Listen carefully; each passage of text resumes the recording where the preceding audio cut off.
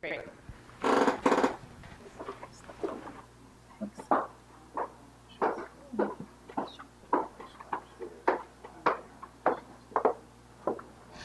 Good evening, friends, and welcome to Pendle Hill on this lovely spring evening. We are delighted to, my name is John Meyer, I'm the Education Coordinator here at Pendle Hill, and delighted to welcome you all this evening. We are particularly delighted that we are welcoming also some friends who are seeing and hearing this talk being live streamed as a test model tonight. So we are told there are another 15 members of our audience who are remotely plugged into our evening. We are particularly delighted that you've turned out this evening, sacrificing your opportunity to be witnessing the NCAA final game of March Madness.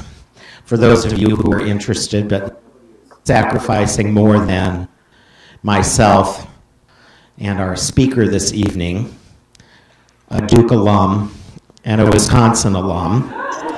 So whatever has dragged you out for this is you're going to be wowed by a particularly powerful speaker this evening.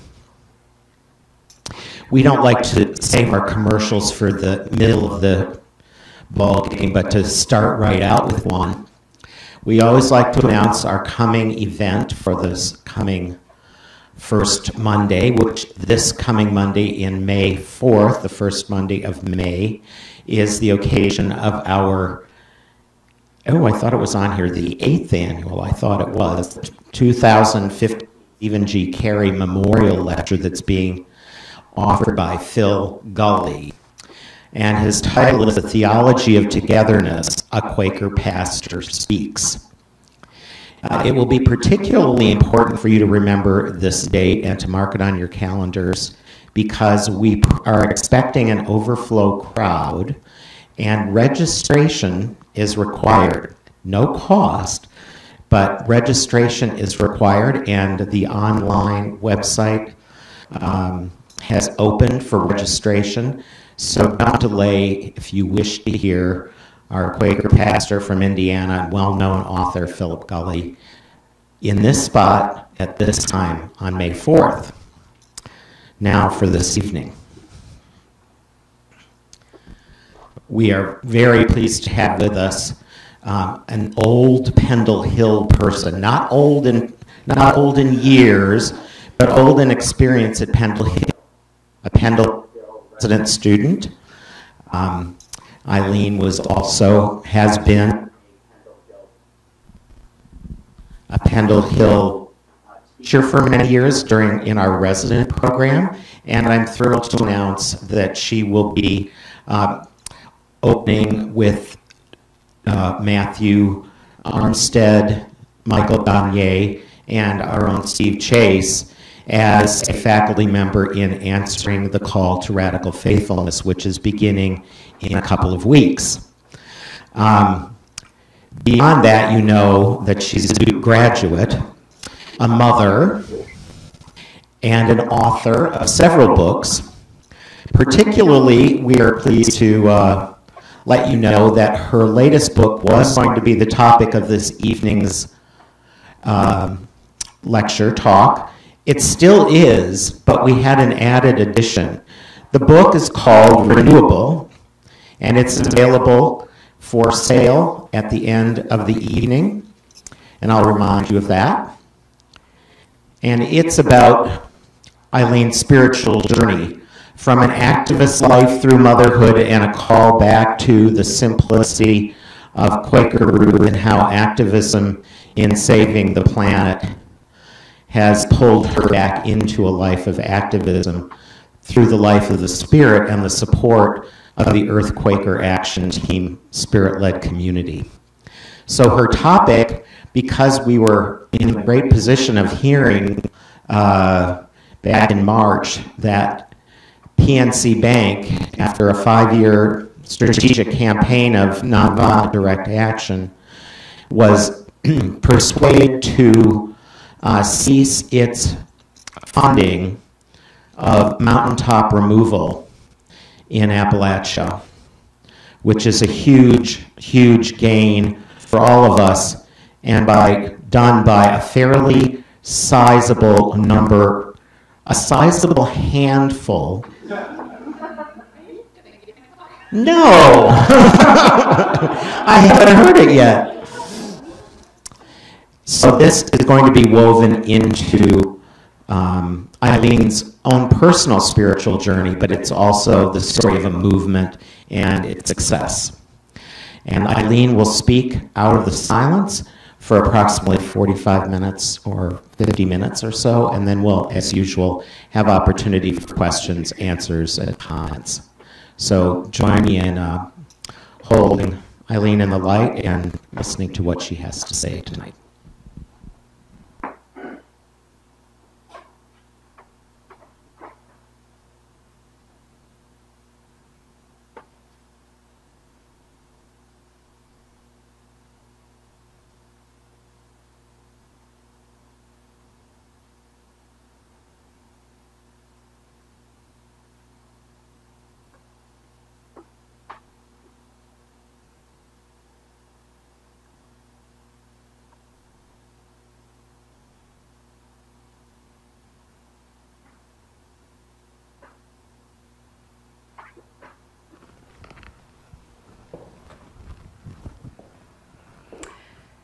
Thank you. So if you have a Wisconsin alum and a Duke alum working together tonight, I think it's just proof that, all things are possible.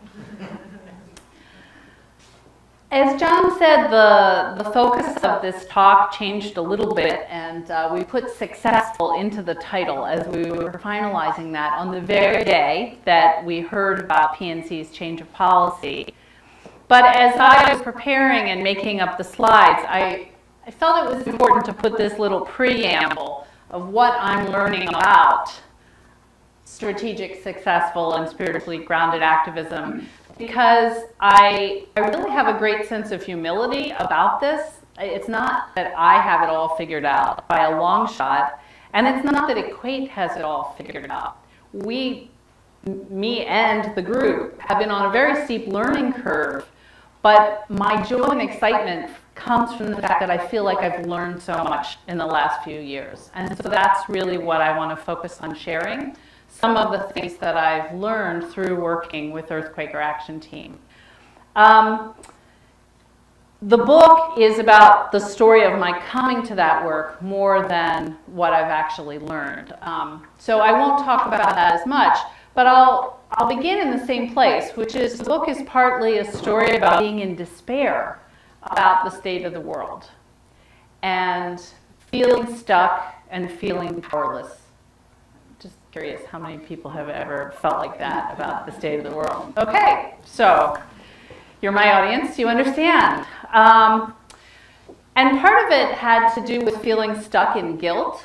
When I came to Pendle Hill as a student in 1992, I could fit all of my possessions in my Honda Civic.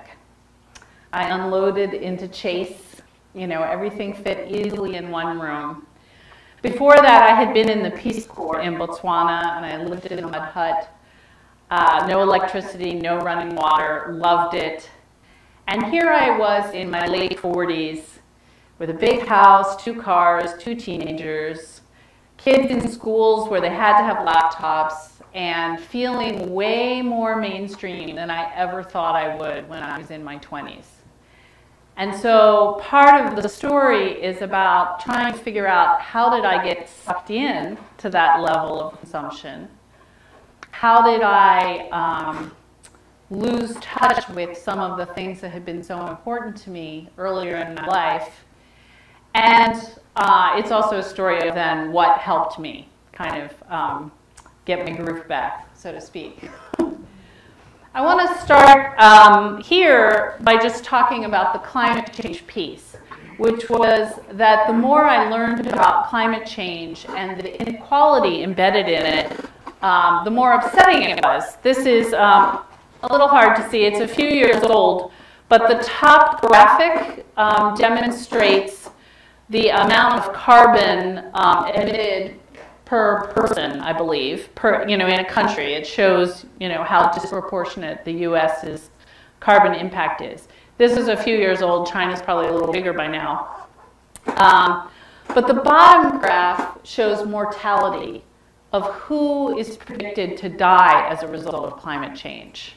And that was the picture that really impacted me, especially because I had been in the Peace Corps in Botswana in Southern Africa.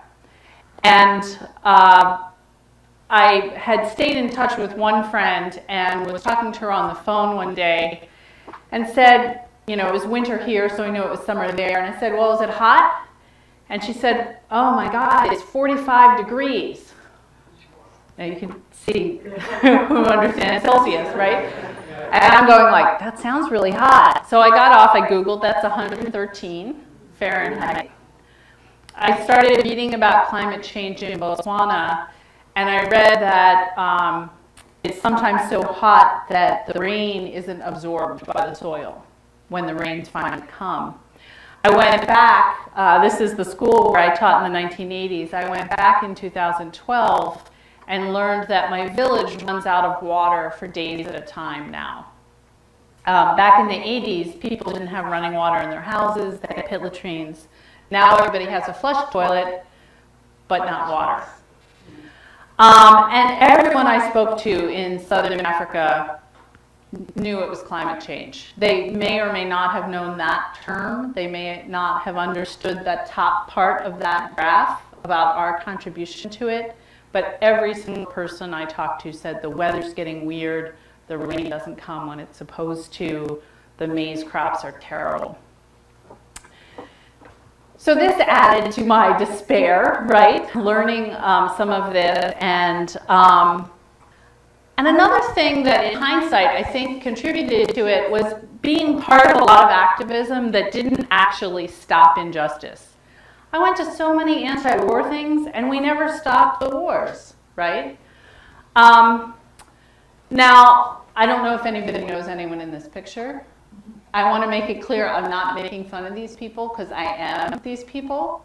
I Googled Quaker Vigil and this is the picture I got. But I had participated in a lot of things that were meaningful as a witness, I think. They were meaningful in terms of the inner experience of a protester showing up and saying, I have to show I disagree with what's happening. That's, I think, the value of this kind of activism as a spiritual practice almost. But it doesn't actually change the policy of the Pentagon, especially if you're on a small side street in Oregon, which is where these folks were. They were faithful. They've done this for years. But it was a witness. So a turning point came in 2011 at the Philadelphia Flower Show. I had this really strong intuition, maybe you'd say a leading using Quaker language, to go to the flower show this particular Wednesday. And I called a friend, she wasn't available. I called another friend, she wasn't available. So I just kept feeling I need to go on Wednesday. And I'm walking through the crowd and feeling kind of grumpy because it's really crowded. Don't you go to the flower show? It's like expensive and it's crowded and it's like tulips planted inside a convention center. It's kind of, you know, strange. So I was like, why am I here? And I ran into Walter Del Sullivan, former dean of Pendle Hill, acting very furtive. And Walter said to me, come to the PNC pavilion at noon. Pray for us. Leave if the police tell you to. And then he like disappeared into the crowd. And I was like, this might be Quaker Action Team. Because I had heard about this wacky little group, right, that had formed around the idea of using nonviolent direct action to work on climate change issues. I had heard that they had picked PNC Bank to be their first target because PNC had Quaker roots.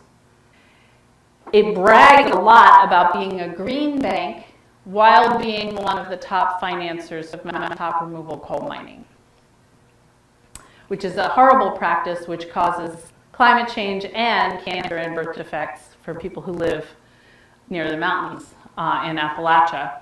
So I kind of vaguely knew this group was doing this stuff, and then it kind of dawned on me, PNC was a major financer of the flower show. And so that's why these folks were here. So I had just enough time to go see the bonsai exhibit and then come back to this scene of people singing "Where Have All the Flowers Gone" in the middle of the flower show. And that really does something very powerful for me. Now I'm going to pause for a minute in talking to just open a little observation from you all. I want to compare these two pictures, the folks at the vigil and a picture of the flower show action. Can people read these? Should I read them out? So this one says, "Pray for peace." This one, I love this lady. "Green living plus social justice plus oneness equals world peace." That's more or less what I believe. "Peace cuts taxes. War is a racket." I forget what the bottom part says. "And free private manning" with a website. I'm not sure what Jonathan's paper says, but the t-shirts say "Flower Crimes Division." Now, what do you think are the differences that you can observe just from these photographs about these two different ways of doing activism? John? Well, one, they're wearing all the same message, and they're in the middle of something else. Okay, so those are two different things. What's the effect of everyone having the same message? You're clear what they're saying, but they're all together, they're saying the same thing. Right. Okay.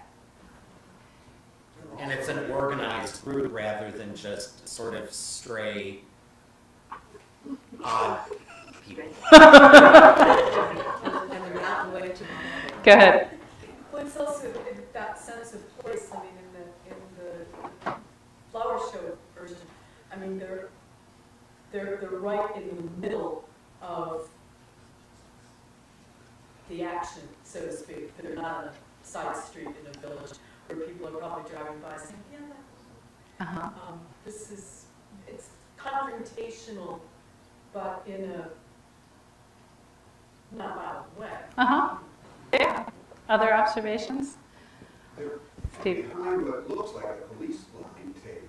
I don't know if that's what it is or not, but that's a powerful message. Like, somebody turns them out and they have something to say, and it's something. And I'm pretty sure we put that up. I was going to say Amy probably knows. But it was an attention getter. Yeah. Go ahead, Amy. Just the context of the story of the action was the Flower Crimes Division was coming to confront PNC about their crimes against nature.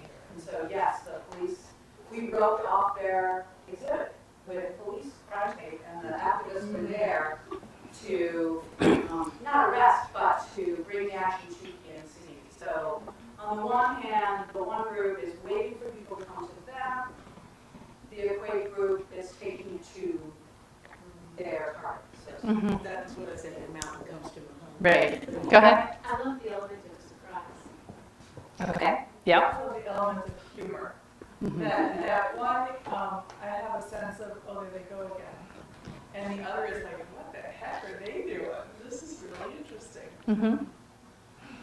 And I think that combination of things also helps us to get more media. Both the fact that there's an element of surprise. The press, actually, I found this because there was a newspaper story, but it was in 9 years. The story was about the fact that these people had been out there for 9 years. They certainly weren't getting regular media. Doing something surprising is more likely. Plus the fact that we were someplace that the media was already covering.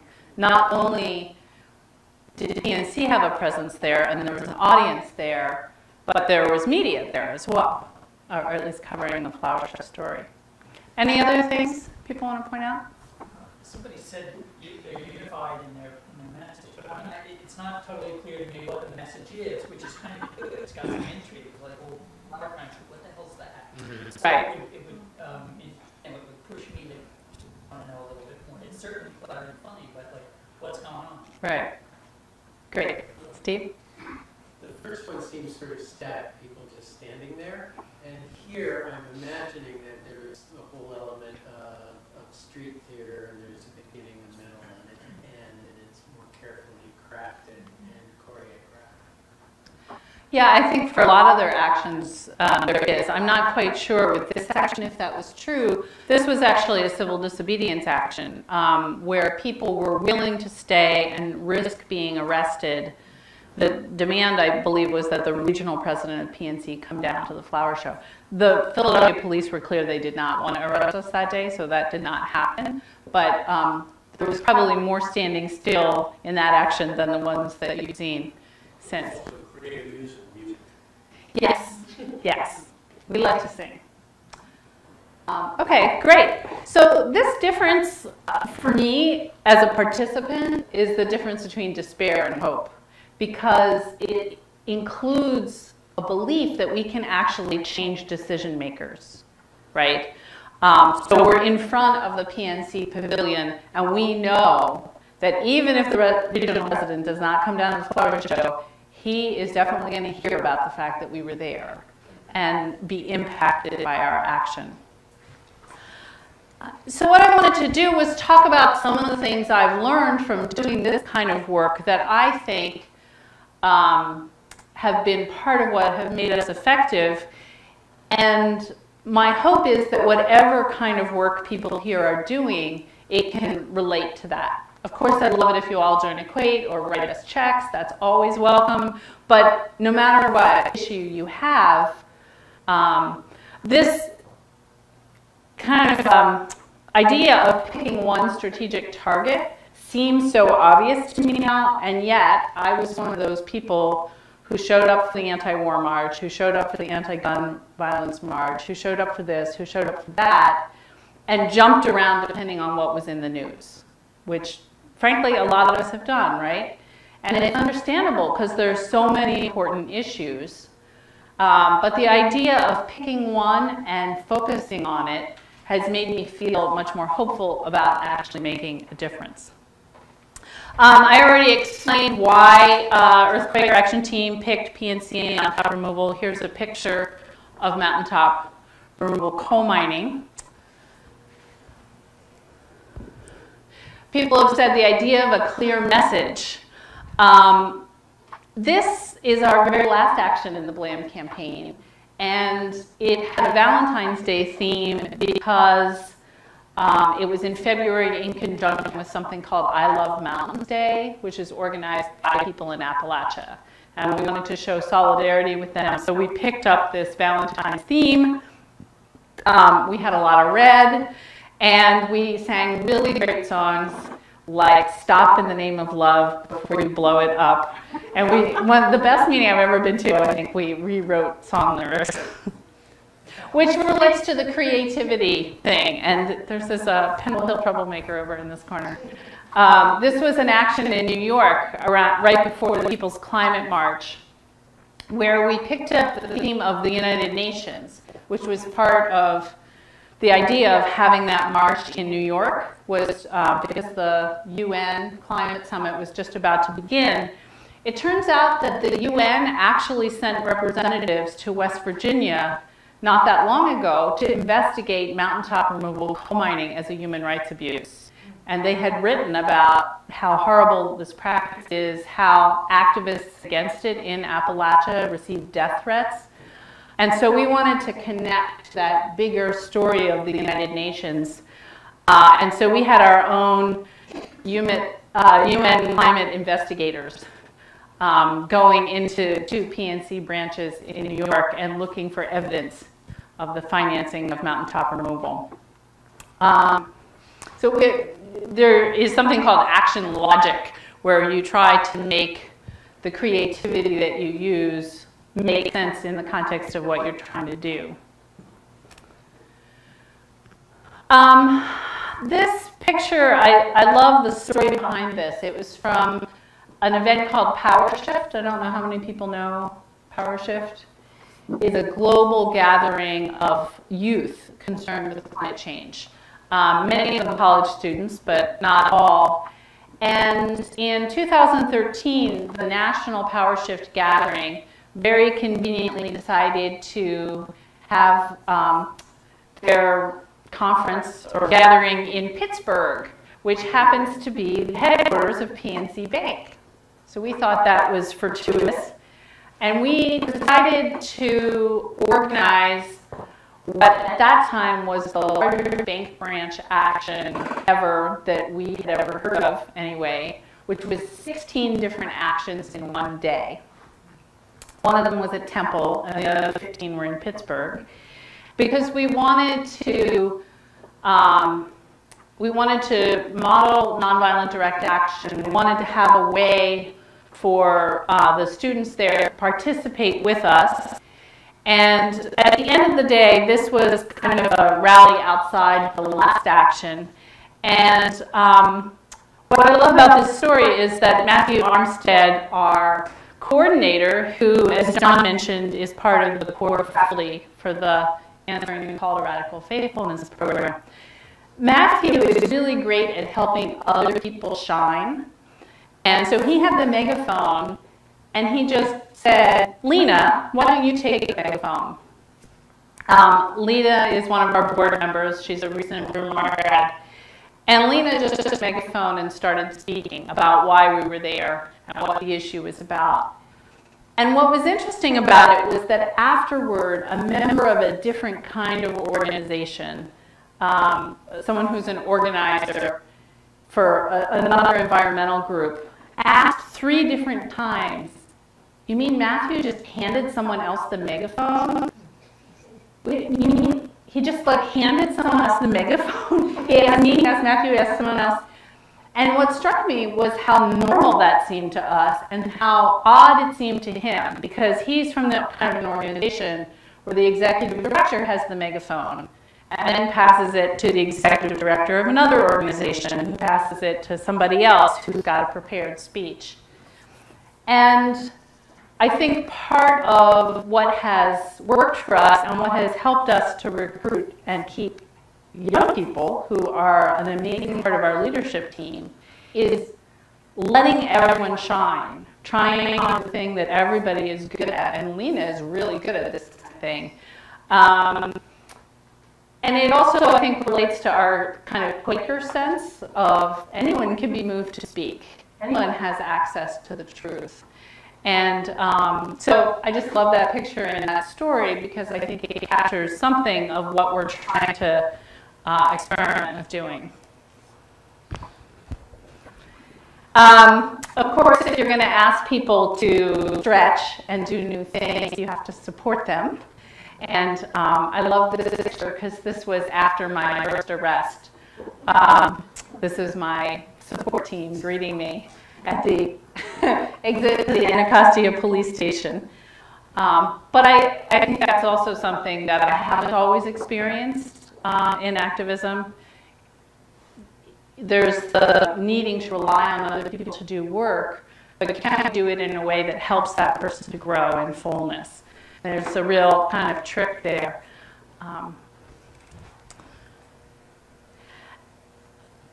Part of the stretching, one of the things I'm coming to understand is the importance of being willing to sacrifice.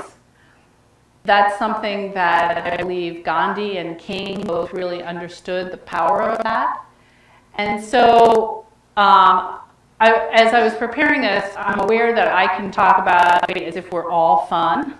You know, we're singing great songs and we're having a good time. But there is an element of it too that can be that you're giving something up. You know, time with your family. If someone is risking arrest, you never exactly know how that's going to go. The 2 times I've committed civil disobedience have been relatively simple, or I was out relatively quickly. But the idea of that is to demonstrate how serious something is. It's serious enough that I'm willing to give something up to make the point, if that makes sense. So this picture was from a fast that we did in 2013, and it was specifically at a time when we were preparing for to do something scary for the group, which I'll tell you about in a second.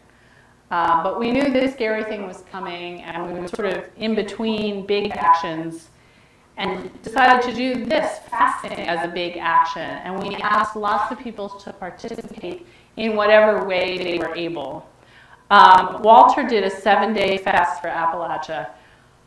I would never in a million years be the person to sign up for that. I hate fasting. I hate fasting. It's horrible. It's really hard for me. Some people can do it easily. I did it for 2 days, and I was so not, full of inner peace. I'm like looking at the gummy bear vitamins, wondering, like, is that cheating? But there was something about doing it with other people that actually made it much easier. Other times I've tried to fast, like, I couldn't do it. And so it made me think about these transitions that I think we really need to make as a society to have a just and sustainable society, economy, are going to be hard. I'm not exactly sure what it's going to look like. But stretching that muscle of doing something hard with support of other people feels like an important part of the learning. George Lakey has also observed that being willing to sacrifice helps bring in other people, helps build compassion, helps people understand how serious an issue is, which was part of his argument when we walked across Pennsylvania in 2002. George was one of the 2 people who did all 200 miles of the walk. And Amy's here, she did days, several days. I did, the very beginning and the very end. But that willingness to sacrifice again was something that kind of caught people's attention along the way. As well as the people you're trying to change, they notice what you're doing. Another thing that's been really interesting, I think, in the last couple of years especially, there have been a number of actions where we've kind of been experimenting with worship and combining worship and direct action. And this was the last action in that 16 during Power Shift. The first 15 were not arrestable actions. We were certainly not set up to handle that. And we wanted to figure out easy ways for students to participate who might not get a lot of training. My sense is that in the early years of EQAT, there was lots of training for every action because everybody was pretty new at it. But as we grew, we had more people kind of jumping in at the last minute. And one of the ideas that emerged was having meeting for worship in bank lobbies. And so on this day at Power Shift, the first 14 actions were called silent occupations, where people went in, some small groups, some larger groups. In many cases, they sat on the floor and had meeting for worship in the middle of the bank lobby. And many people have described this as a really powerful experience of worship. It really puts you out of your comfort zone into trusting whatever it is you believe is out there or in there, however you think of it. It's a little riskier than the meeting house benches. And I'm wondering, Amy, I don't know, I don't want to put you on the spot. Do you want to tell the story of what happened inside, or should I tell my version? You were there, obviously, and I wasn't inside.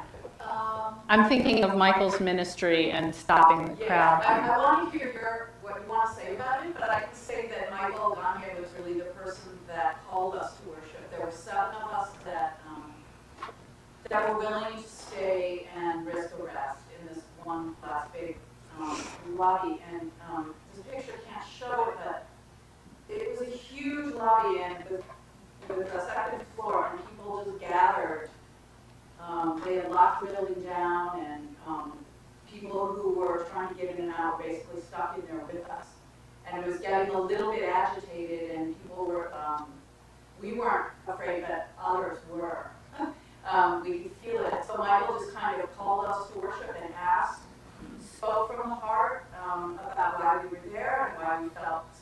calling us to take a stand. And he invited every single person in the lobby, including police, security, PNC execs, and just average people who have to be there, to worship with us in silence and really think about what it was we were calling for.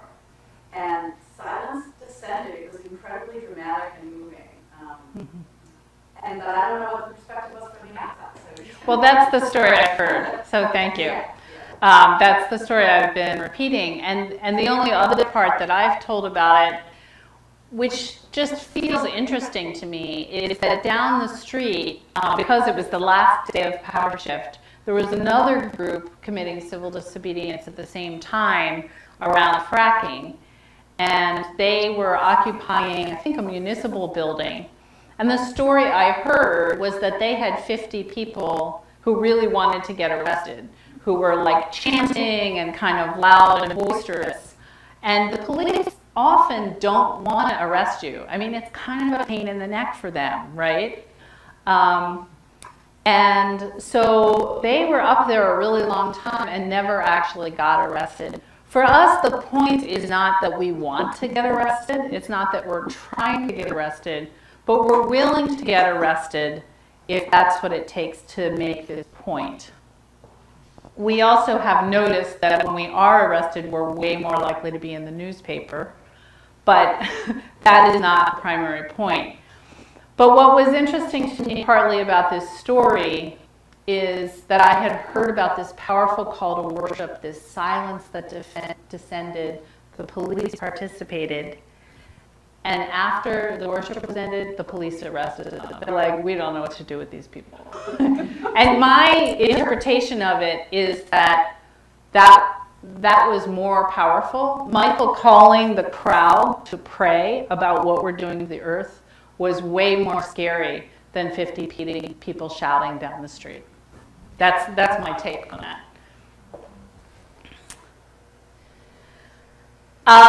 And my last kind of learning, which I've been learning for 20 years, I guess, is to trust way opening. I'm not sure how many people here are not Quaker and don't know this terminology, but way opening refers to those experiences of feeling like something has happened in such a kind of miraculous way that maybe we're getting help from a higher power, or you might call it synchronicity if you are less comfortable with God language. But this particular story starts about 1.5 years ago, after maybe more than that. There were a group of young teenage friends from Florida who led a protest at FGC, the National Quaker Gathering, in 2013. And they led a protest around fair food against commodities. And got a lot of people excited. And afterward, Laura Melly, who's a member of my meeting and also connected with Pendle Hill, sent me an email and said, I just think you need to be in touch with these Quaker teenagers in Florida. Some of them really feel led to work with equate. And I said, okay. I don't really know what to do with Quaker teenagers in Florida, but okay, I'll email. And so we started this exchange. One of these young friends, Jocelyn, got a minute from the yearly meeting to go to Appalachia and see mountaintop removal coal mining. And we stayed in touch about that. Now, the way opening part has to do with the PNC shareholder meeting. And that's the scary thing that we were getting ready for in 2013. We had decided that we had been visiting the PNC shareholder meeting relatively quietly for a couple of years. And in 2013, our campaign had been going on a bit. We realized we wanted to actually challenge the decision makers in a very real way. And so in that shareholder meeting, a number of our people went in, had their own meeting for worship, and then one by one stood up to speak, even while their business meeting was going on. And people sang the old Union song, "Which Side Are You On?" to each member of the PNC board. The CEO was furious and shut the meeting down in 17 minutes, rather than arrest people. It was another situation where people were willing to risk arrest, which we don't do all the time, but it tended to be the most dramatic story. So they shut their own meeting down rather than let us continue or arrest us. So that was 2013. We were trying to decide, what are we going to do in 2014? We don't want to do the same thing, not as well. We had more or less decided we probably wouldn't go to the shareholder meeting until they decided to move it to get away from us. And where do you think they moved it? Florida, where there are all these great young people who can't wait to do something, right? So they were going to go to Tampa. And by the way, in Florida, it's illegal to interrupt a meeting. It's illegal to hold up a sign in a meeting. It's illegal to do a lot in Florida, which seemed like maybe not a coincidence. They also issued a very long list of things you couldn't do, including bring in cell phones. They had high security. They confiscated everybody's cell phones. They were clearly really scared about what we were going to do. And the amazing thing about the timing was that the yearly meeting for Southeastern yearly meeting was the weekend before the shareholder meeting. So here, all these people were gathered together anyway. The national group, some of us, offered us money to fly a few people down to do a training. And here they all are making signs for the shareholder action, which ended up bringing together Quakers of all ages from 7 different monthly meetings, who afterward, this was our debrief at Panera, said that they had never actually done anything before together from 7 different monthly meetings around Florida. And wasn't this great that they were doing something together? And I'll just say real quickly, these different teachers were the people who were supposed to go into the shareholder meeting. What we decided to do, since these evening worships had been very powerful, we figured, well, it's not illegal to pray in Florida. So, right. So wouldn't it look really bad if they arrested us for praying in Florida? We were not risking arrest during that action, but what we decided to do was send a few people in with these T-shirts. We had like business jackets over it, and then we would stand up and take them off and just have silent prayer in the middle of their meeting. It turned out that they found a technicality in the proxies, the paperwork you need to get into a shareholder meeting. So they ended up excluding everybody but me. I was the only person who got into the meeting. And had to figure out when to stand up or what to do, because I had assumed that someone would be with me. And I had made a big deal out of, if we're going to do this, we have to really pray. We can't like do a skit of praying, like it has to be genuine. But I actually don't feel like I'm that good at praying, you know? Like, even though I've written a book, Serenity Prayer and stuff, I was like, why am I here?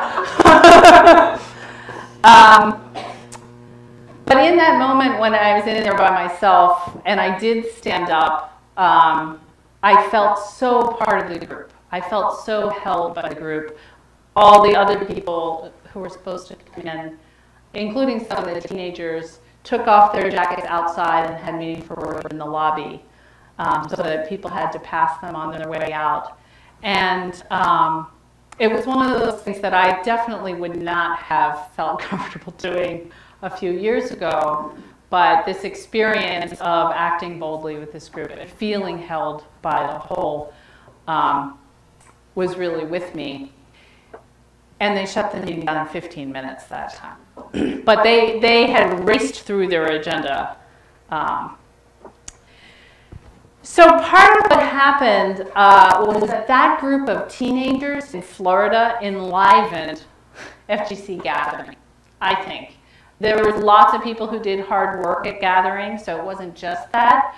But they came in, some of the same ones there, they're still wearing their same T-shirts from the shareholder meeting, were so excited they stopped and they saw mountaintop removal on their way up to Pittsburgh, which, by the way, again, gathering just happened to be in Pittsburgh that year. And so this was 200 Quakers from around the country who got on buses and came to downtown Pittsburgh to do an action during gathering. Again, many of them included meeting for worship. And then many of those people went back to their own community and developed their own actions for December 6th. And I just have Florida again, the same two sisters. Kate, who is a high school student, is the leader of this particular action in Sarasota. But there were 31 actions that day. Many of them led by people who had never done anything like this before, some of them teenagers, and 300 people that we know of who participated. And lots of pictures of people worshiping around the country in different kinds of clothes, you know, based on the weather, which was kind of fun to see. I'm going to end by reading a little bit of the book, but I'll say that part of what's made me much more optimistic about our capacity to change is my sense that this way opening, this enlivening is happening actually all around the world. And that what I'm experiencing is not unique at all. I'm not sure that we're actually going to make the kind of changes that we need to make to prevent catastrophic climate change. I don't know, but I feel more hopeful because I see more and more people stepping forward and doing it and challenging the institutions. So I'm going to end with the Forward on Climate rally. This was not chronological, by the way. The Forward on Climate rally is where the book ends. And so I'm just going to read the last 2 pages of the book. I'm just curious, how many people were there? Are you here? Great. This was, at the time, the largest climate change rally in history.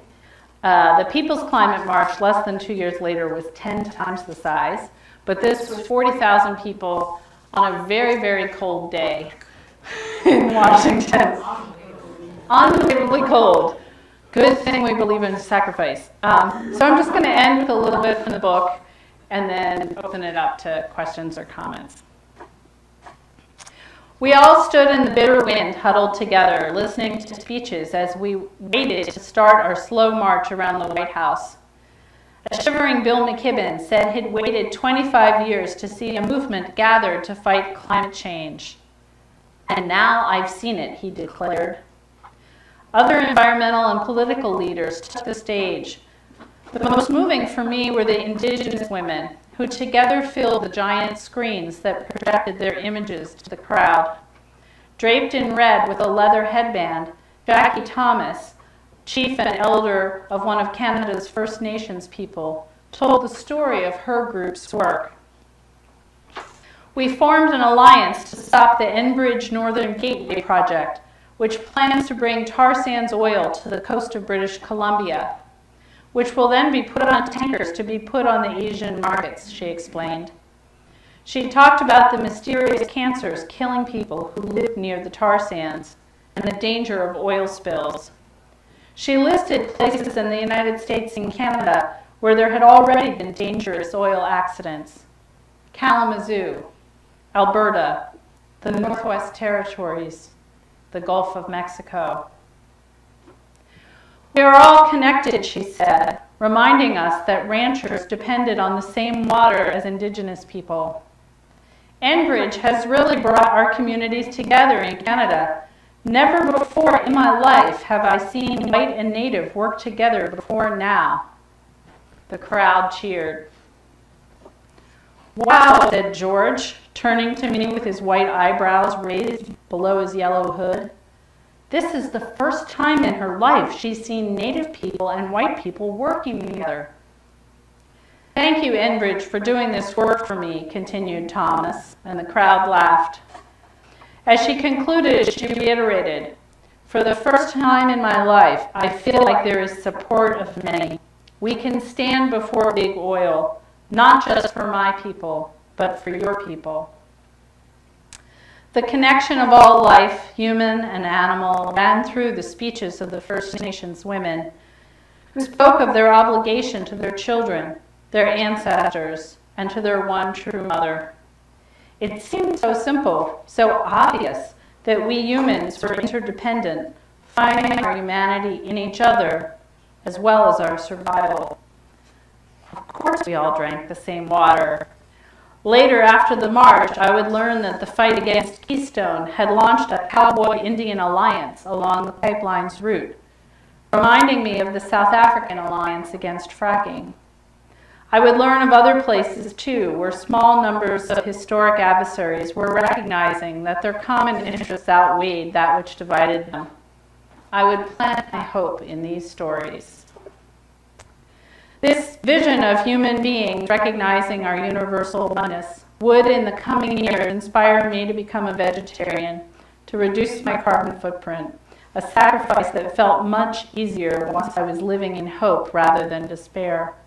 It would motivate me to keep speaking about climate change in Africa and keep organizing. In just over a year, I would be one of the main planners and trainers of the action that led to my second arrest, where even police joined in a silent prayer for all our children's futures.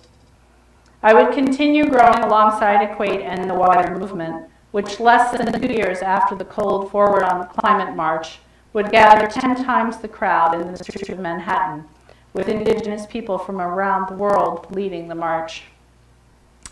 But that was all in the future. Standing in the bitter February wind between 16-year-old Megan, my daughter, and 75-year-old George, Blakey, I remembered George's comment, "We need to have the experience of being the many," and realized that was part of what had changed for me over the course of the past year. When I had cried in my 3-story house the previous winter, I had felt alone.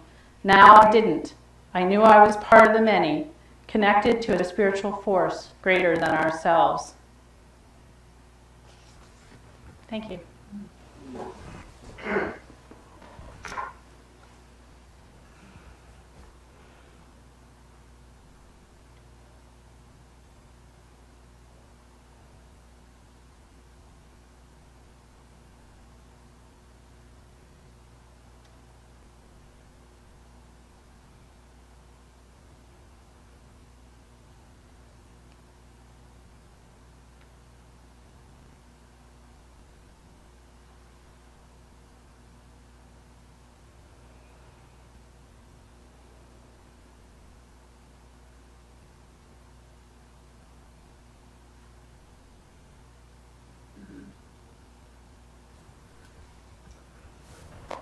Thank you, Eileen.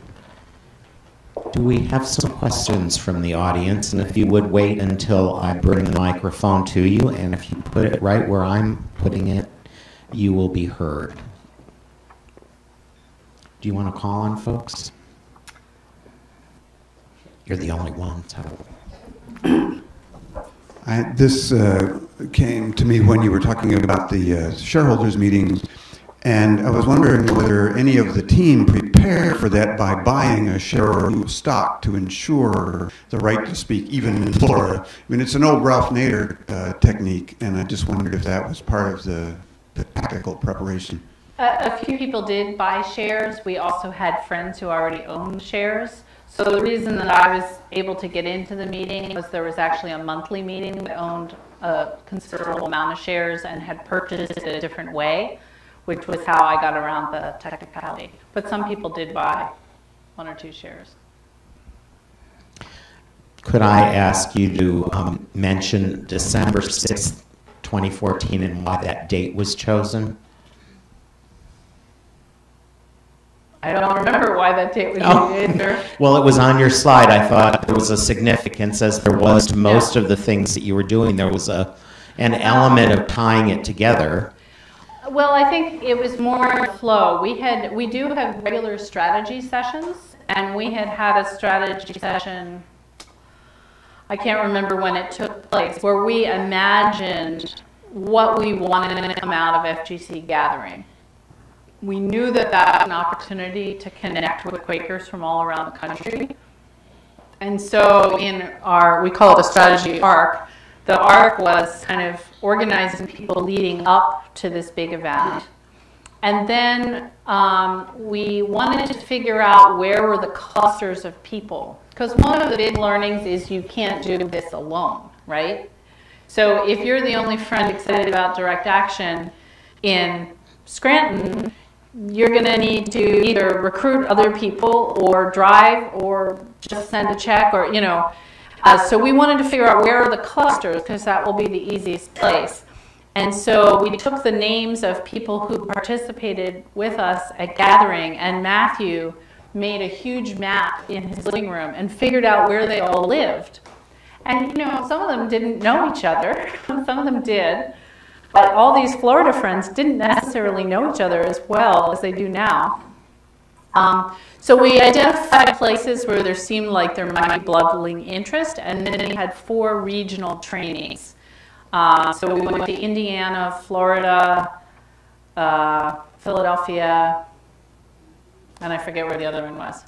And then invited people to come who would then go out. So I think December was the soonest time. You know, we wanted to do it before Christmas, before college students go home to someplace else. So we wanted to do it before the end of the year, but that was sort of the soonest that we could get in all the training necessary to encourage people who had never led an action before to go do that. Does that make sense? Yeah, that was just an accident, I think. Go ahead. Bring us to 2015. There's clearly a victory with the PNC.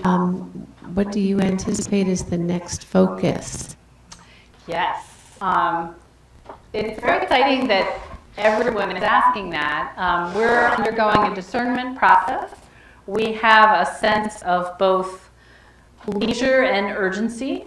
So we want to take our time in thinking that through, and we also realize there are pressing issues.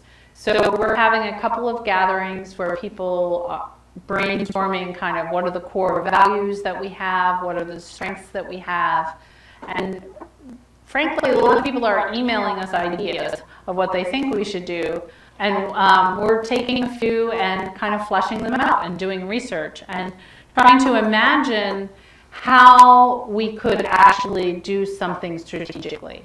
So that might be a great issue, but who would we be trying to target? Where are they? What would be any special leverage? Could people around the country participate, or is it focused on one region? So we're asking lots of questions like that. And we'll let you know when we figure out what it is. I just know that Kate, whom you mentioned as a leader, yes, she and her family were here at Pendle Hill for a year. And I don't know whether we should take credit for that, but I know their family has tutored them in activism. Yes. I'm just a little curious about the logistics of when you were in the lobby, when it resulted in arrest. What were you actually arrested for? Well, I think that time was probably trespass. Yeah.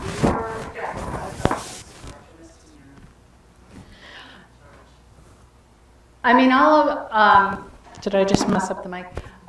I think that there are some kinds of civil disobedience that actually are interrupting injustice. So if you think of the lunch counter sit-ins in the 1960s and the civil rights movement, it was illegal for a black person to order a cup of coffee, and a black person went and sat down and ordered a cup of coffee. They were creating a dilemma for the system, right? They either had to serve that person a cup of coffee or arrest them for breaking the law or try and wait them out. So there's some civil disobedience that actually is dramatic in that way because it's really confronting an unjust law. I think one of the challenges of this campaign is that money moves electronically. And so there wasn't really any way for us to stop PNC from lending money to companies engaged in this practice, but we could disrupt their business in visible ways. And so that's what, in this case, most often I think, the charges were trespassing. It was refusing to leave once we were asked. There were lots of times when we went into banks, had worship, had a powerful presence in some way, but then left before it got to the point where the police would arrest us. Any other questions? Dory. Just to continue on that, what's involved in being arrested? What do you have to prepare for? What are the consequences? Yeah, so this sounds like a dodge, but the truthful answer is it depends. It depends on where you are. It depends on what you're doing. So in the story that Amy told, where they were arrested in Pittsburgh, they received much higher, was it bail or fines? Both. Both. Really high bail, like 5 times higher than we expected. And we have been told that Pittsburgh is very friendly to activists. There are only 2 judges who really hate activists, and then, we got one of them. Also, because everyone who's arrested in that particular case was not a Pittsburgh resident, and they were very concerned that we wouldn't come back for our hearing. Which was part of their rationalization for really super high bail on a very minor charge. But here in Pittsburgh, when we've been arrested, it's been a little less. You mean Philadelphia? I mean Philadelphia. Yeah. It's been different. Although it does depend. It does depend. So the 2 times I'll just give my own experience. The first time was in a very highly orchestrated act of civil disobedience in front of the White House. And in fact, that's the story that starts the book. It was like 47 famous people and me. It was like Daryl Hannah and Robert Kennedy Jr. and Bill McKibben. And this was like as smooth an experience as you could possibly have. It was really worked out ahead of time. We knew that we would almost certainly be released that day. We knew that it would be a $100 fine and that we should bring cash with us. We knew that no one was planning to not pay the fine. And so that is not the normal situation. The second time I was arrested was in front of the federal building. EQAT was asked by the national movement to organize an action around the Keystone XL pipeline. And in that situation, it wasn't clear if we would be arrested, under federal charges or by local Philadelphia police. So there were lots of different things that could have happened. Again, they didn't really want to keep us in jail, So we were released by the end of the day, but again with higher fines than we expected. And we read it as they were trying to discourage. There were lots of groups around the country that had pledged to do civil disobedience around Keystone, and we were supposed to be kind of like a warning shot. And so we had, was that $350 fine, and we had been told 100, is the most it'll be. Ways opening to bring 350 out is pretty Yes. slow. Right. So, sorry. Go ahead. This is a little bit off topic from the question of arrest. One of the things as an activist that's active mostly on social justice issues is that I think in some cases there's a perception that there's a division in between environmental justice and social justice activists. And I think that part of that perception, I think, comes in terms of, and I'd be curious, I'm asking because I'm curious about your thoughts about this. I think from the social justice side, it's the perception that the one target, kind of being really active around environmental and stuff, you can get a whole bunch of people to get out and be active around nature but not care about human problems. And basically us saying that, like, okay, so you have all these people coming out and marching about Black Lives Matter and all this stuff, like, that's important, but we don't see the people who are active on mountaintop coal mine removal coming over and also talking about Black Lives Matter. Because there's the division there, because you want one target, focused message, all of that stuff, which is important because you need to amplify your media message, but it means that a lot of folks feel like you guys are also just leaving other struggles out in the cold. So I'm just wondering what your thoughts are on that. Sure. I think that there's a lot of truth in what you say about those dynamics. I also have a sense, I don't know, maybe it's because I'm in my equate bubble of those things shifting. A lot of our people showed up to Black Lives Matter's protests. We didn't, as an organization, take it on as a campaign, but we showed up to support those movements. And one of the ways that we showed up was we had been thinking about this because economic justice is part of our mission statement. I didn't say that, and maybe I should have. That when EQAT was founded, the mission statement is to use nonviolent direct action to work for a just and sustainable economy. And so part of the choice of mountaintop removal was recognizing that Appalachia is one of the poorest parts of the United States, a region that has been exploited for a long time, and where people had an ongoing struggle that we could be in solidarity with. So one of the things we'll look for when we're choosing a next campaign is that intersection of feeling like it's a justice issue. And in fact, in our writing about mountaintop removal, I think we spoke a lot about people in Appalachia and cancer and that kind of exploitation. And I felt like I was often the person saying, like, and don't forget to mention it causes climate change, because part of what brought me into this work was the global injustice of climate change.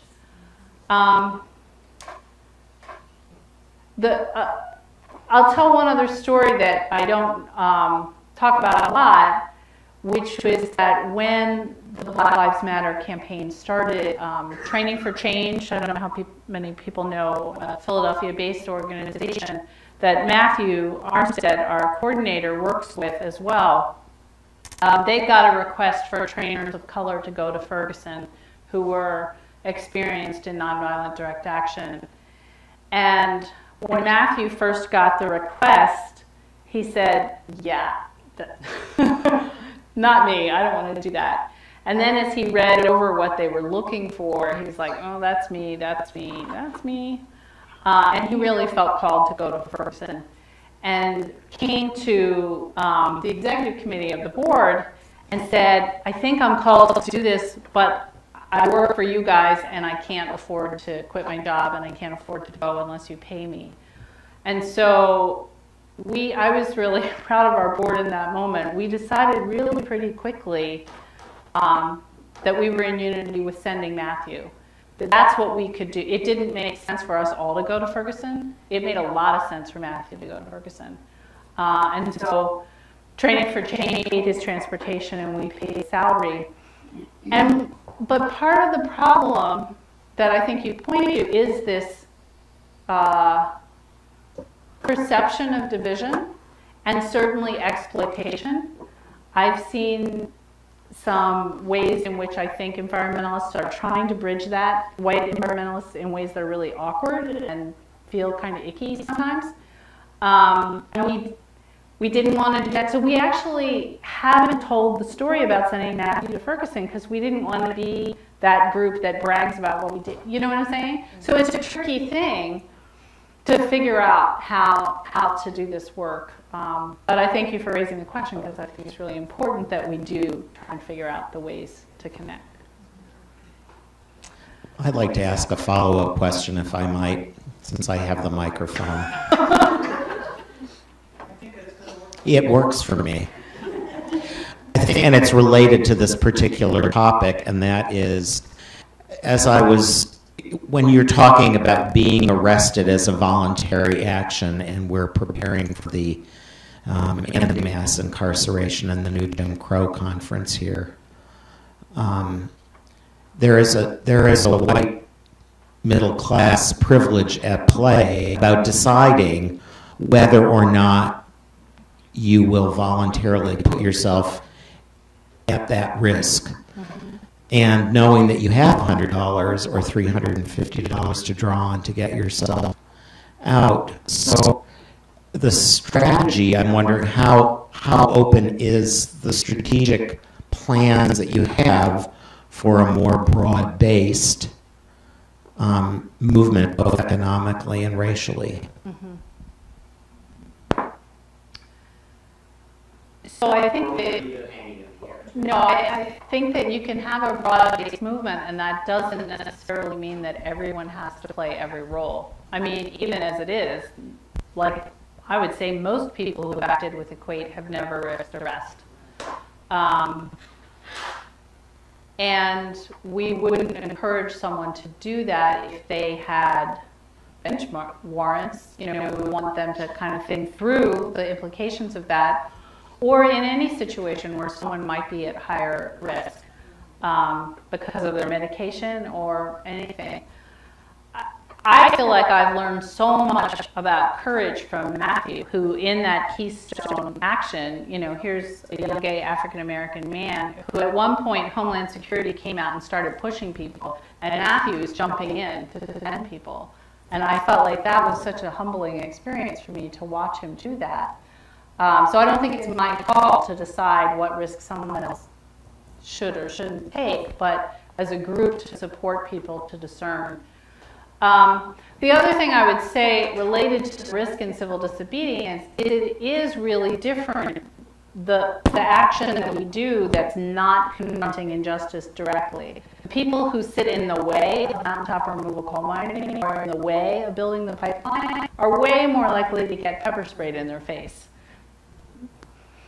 So I think it's important to say that different kinds of action carry different risks. And I'm telling my story, but there are lots and lots of other stories out there. John, I'm going to let you make the call on when to wrap this up. I know there was at least one other hand, but I'm still standing. The tip-off of the game is 9:18, so you can't. Oh, really? Oh, see, we weren't sacrificing half. Did you still have a question? Yeah, I did. But we have a microphone. Oh, it's over here, sorry. Yeah, I have a more maybe cerebral question. What have you tried to figure out what PNC is now doing with the money that they were going to invest in mountaintop mining? And there's a subsidiary question to this, which is, did you have a back channel into PNC? And was there somebody at PNC who was telling you, oh, PNC is thinking about doing this, or some person who was an employee of PNC or group or a number of them who would say, oh, here's some background information?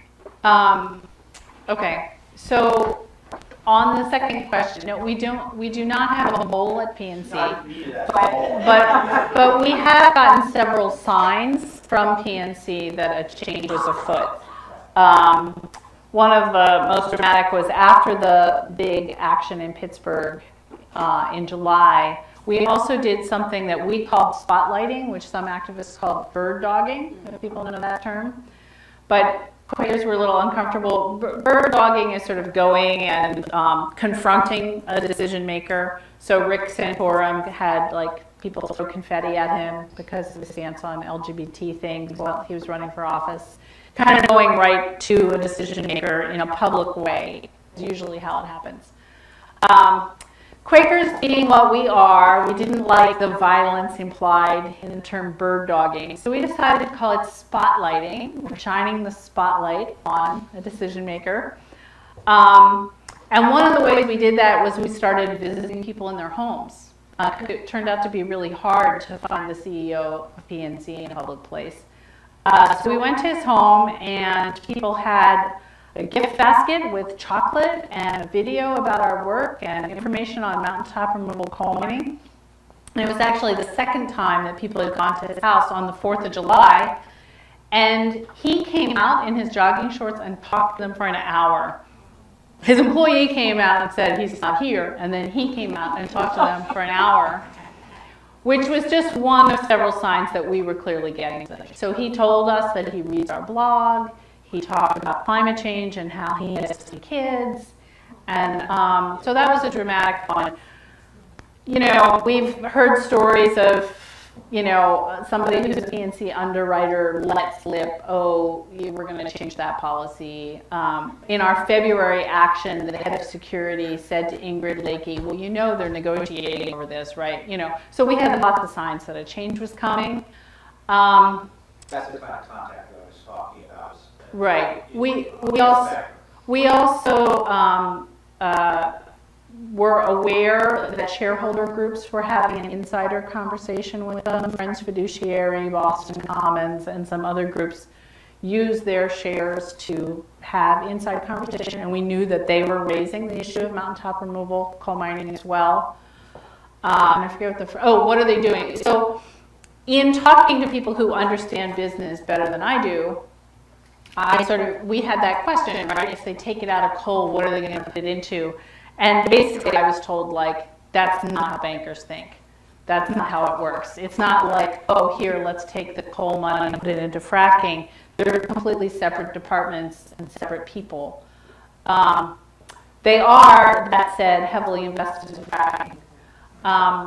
One of the things that I'm really excited about that nobody else talks about is that in the report that announced this change in policy, they also announced something that we had heard through the grapevine, that they hired someone who specializes in socially responsible and sustainable investment, which to me is a bigger sign, in a way, of changing one policy. If they're investing in someone who is supposed to consult, who knows what that will mean for other issues, but it was something that they announced.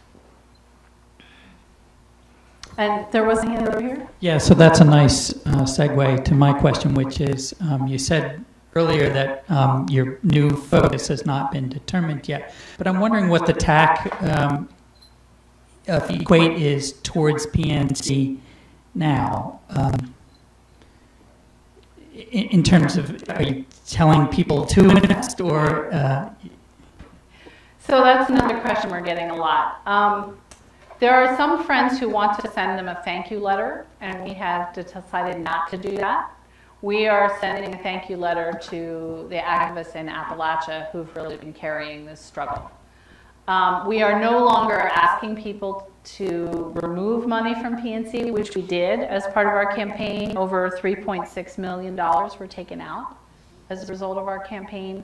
We're not telling people to continue closing their accounts, but we're also not saying, oh, put it all back in, because they are heavily invested in fracking and other things. Because we don't know what our next campaign is, we have no idea if PNC will have any connection to it or not. So we're not doing anything actively with them right now. Can you just say why you decided not to send that thank you note? I wasn't part of that inside conversation, but I think it was a sense of, like, they're basically doing the right thing, and our stance. So one of the things that comes up, I find, in conversations with Quakers is a question about what actually changes things. Did we change their hearts and minds, or were we just such a pain in the neck that made them change their policy? And I don't really know, because I'm not in Bill Demchek's mind. But I think that we tend to think that if we change people's hearts and minds, that's great, but it's not actually what's going to make a big institution change their policy. Do you know what I'm saying? And so I feel like the desire was to give the credit to people in Appalachia rather than say, like, oh, CEO, you're such a great guy for making this policy change, when in fact they were investing in something really horrible. And they haven't said that they will invest in reparations, which is one thing people have talked about, like, as a possibility, is to ask them, okay, now invest in the green economy in Appalachia. some Appalachian activists have said that the coal companies actually keep out other industries. It's part of how they keep the political control is by making it hard for other kinds of industries to come in. And so just because they've stopped financing this, it doesn't mean that this issue is solved. I mean, we're optimistic that it is part of a wider wave of change in Appalachia, but there's a lot more that could be done. Joan, you look like you're burning to say something. I also remember when the report was made, it was really couched in a, we're going to test out this new policy.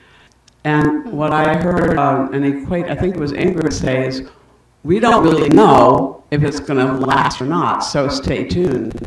And I mean, we're hoping this will. And I think that's one of the reasons we didn't send the thank you note. Yeah. We want to be careful and thoughtful and not just assume that because they said that, it's going to last. Yeah, and just to clarify, I don't think they really said they were testing it out, but they acknowledged health and environmental concerns, but they also acknowledged that their own bottom line is part of it. Right now, coal prices are really low. So if coal prices were to go up, would their concern about the health and environment decrease? Like, we don't know, you know, so we definitely plan on continuing to watch.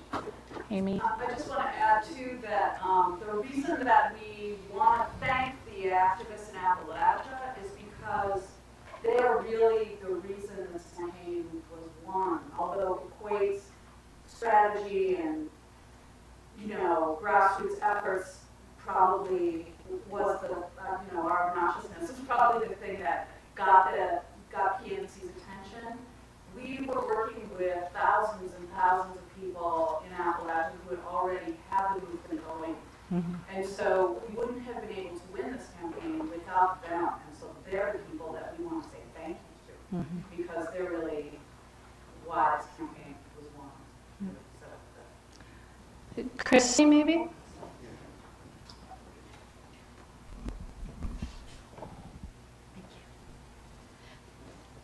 I have a question, but first on the thank you thing, what it makes me think of is that when my kids stop hitting each other when they're fighting, I don't thank them that they're not hitting each other anymore. It feels kind of similar to that. So I'm wondering if you could just share any aspect of how your faith has grown or changed as you've been engaged in this work. Yeah. I said to someone after I spoke at FGC Gathering, an old friend wrote a blog post, Marcel Martin, who used to teach at Pendle Hill, she wrote a blog post, and one of the things she said was that she was frustrated that none of the speakers at Gathering talked about God, including me. Like, so she was in the front row worshiping with me and holding me in support. And kind of made this comment after it, and we had this long email exchange about it, and what I said was that I feel like I talk about God less and I experience God more than I did several years ago, especially teaching at Pendle Hill, Discerning Our Call, and teaching courses about spirituality and writing about that. I felt like I was talking about God a lot, but it kind of grew into this place in my life where I wasn't actually having that experience of being led very often. And I think it's maybe partly because we want to be open to people of all faiths and people of no faith, that we don't talk about it a lot. But I think just worshiping and being lobbies, or doing things that are more risky, I do have a sense of kind of being held and being part of something much bigger than myself. Yeah, and a few times of real clarity about what I'm meant to do. Not all the time, but sometimes. Yeah, sure. I think this will be our last question. There's a Gandhian thing that's happening with this one action that I would invite you to comment on. I'm thinking of Gandhi's sort of principle that we don't want them to leave our enemies, we want them to leave as friends. And by picking a Quaker-based institution, you're in a sense calling them back to their own values and reminding them of things that, I don't know what they said, and if they said, well, we've seen the light and we think that was wrong, I don't know if I would trust it, but if it said we found, our Quaker roots kind of thing supports this movement, and whether they mean it or not, the opportunity for this, I don't want to say face-saving, it's deeper than that. It's a Gandhian-ish kind of possibility that was created by you choosing a Quaker-based institution where the deep values could drive, their deep values could drive the action that you were calling them to take. And I don't know if that came up in your planning or if that's something you would comment on. I'd love to hear more about that if it's there. Well, I am not a historian, so I'm just going to paraphrase. Something I've heard George say, I think, is that one of the differences between Gandhi and King is that Gandhi was more optimistic about actually changing the heart and mind of the oppressor.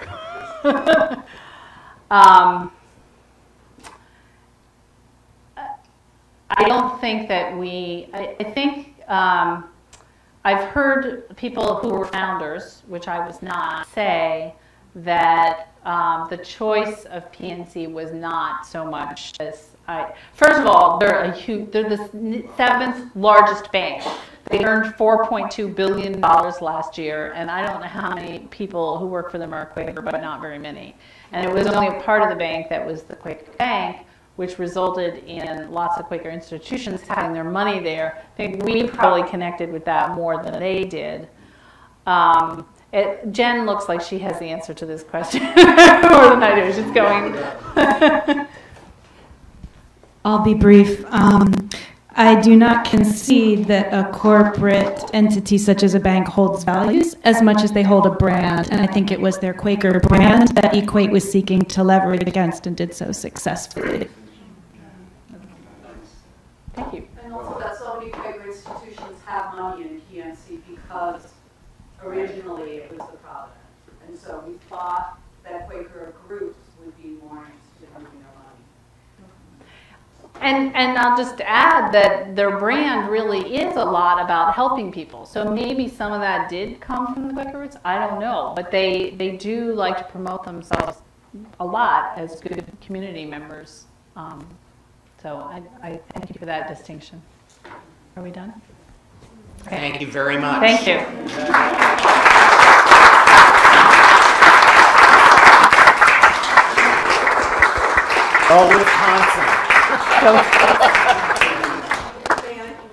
Yes, you may make an announcement, Nancy. This seems the right group to announce that just a couple of days ago, international peacekeepers were asked to participate and do their thing in Syria. They will be funded for 3 years by the EU. And of course, a lot of what's causing the unrest in Syria is oil. So, but I just think, peaceful action does come through and they look at it, and it's just another example. And an exciting one. Thank you again very much for all of you coming out. Thank you, Eileen, for delivering an inspiring message tonight. And thank you for the folks at home. I think they might have left already, but I am also going to invite you to take with you a copy of the flyer for the Stephen G. Carey Memorial Lecture next month, May 4th, same time, 7:30 here, and remind you once again that in order to come in that night, you will need to register online. Okay? And if you don't wind up registering online, I think it will also be live streamed, because that was we'll find out whether we had a successful adventure tonight or not, but I'm counting on it. Eileen? Yes, that's my next thing. But she took my prop. Here is the new book that Eileen has just published. It just came out in the middle of March. And she also has copies of her previous book, The Wisdom to Know the Difference, which is a very inspiring book. I can say that I've read that. I have not yet read the new one, but I can hardly wait to get my own copy. So don't delay. Thank you so much. Have a good evening.